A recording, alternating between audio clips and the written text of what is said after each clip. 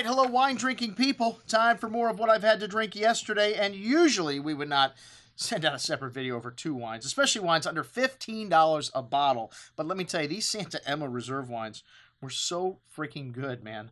And I just got back from Argentina, and I have to say I like the Argentina wines better than Chile, but I'm trying to think if I had a better wine from Argentina in this price point. These wines are from the Maipo Valley, and Santa Emma is a big winery. As a matter of fact, this Merlot they claim is the largest volume Merlot imported to the United States, over $10 retail. And I'll tell you, our friends from Felipe Rutini may have something to say about that.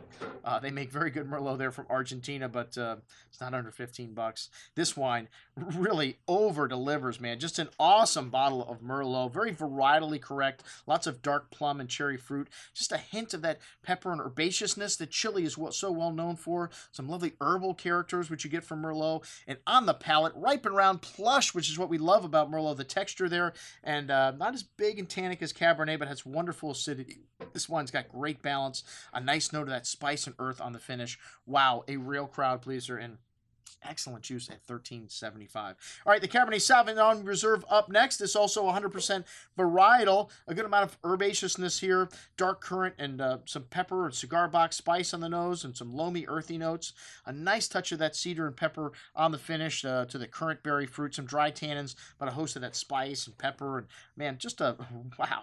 Really over-delivers for the money, and still really beautiful on the second day. These little reserve wines from Santa Emma, great little values. That's what we had to drink with our friends from Santa Emma. I'm your host, Andrew Lampasoni, signing off for the Wine Watch, saying, remember, always drink the good stuff first.